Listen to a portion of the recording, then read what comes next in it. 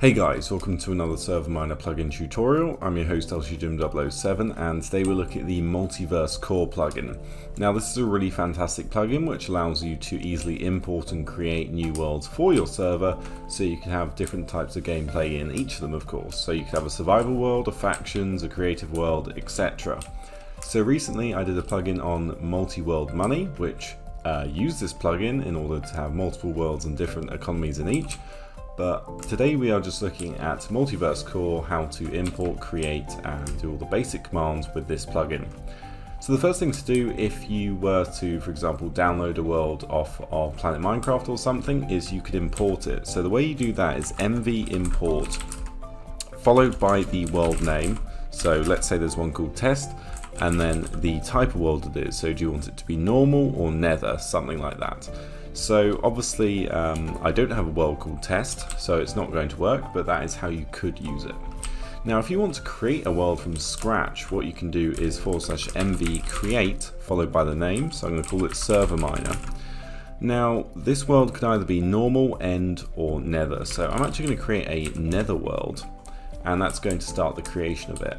Now it could take anywhere from 10 seconds to a minute for this to happen, and as you can see it's lagging a tiny bit, and there we go, it says complete in chat.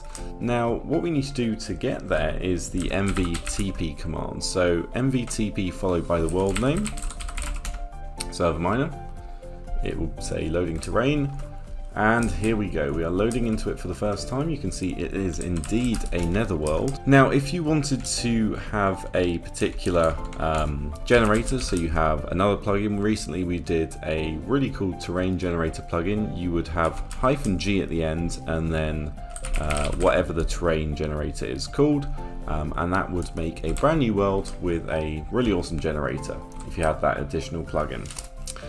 So once you're in a new world, what you can do is change the spawn location if you want. So you can do mv set spawn and then hit enter, and that's going to set the world spawn to those coordinates. And then if you do mv spawn, it's going to teleport you exactly where you set it. So one cool thing you can do is you can change the properties of a world. So if you don't want mobs in it, one thing you could do is mv modify, and then you want to set monsters to false, and if we hit enter they are all going to disappear. There was a ghast, there was some pigmen down there, and they are completely gone. And obviously you can change your mind and set that back to true, and then they are going to spawn. Now if you do not like animals, you can do the mv purge command and then the world name, so ServerMiner, and then we are going to purge all the animals. And it says 16 entities purged from the world ServerMiner along with 0 projectiles that belong to them. So we could do mv delete and then ServerMiner, and then obviously you have to mv confirm it, just to make sure you didn't accidentally do that within 10 seconds, and that will delete the world. So now we can no longer teleport to it. So here we are on the spigot page, and you can see it's updated from 1.13 to 1.17. As I mentioned, Multiverse Portals is an additional plugin you can have with it, and if you want more information you can go to the wiki. So if you want to download it, head over to the spigot page, but if you need a server to host it on, check out ServerMiner.com for the best and cheapest hosting around. But that's it for me. Subscribe, like, comment, and I'll see you next time.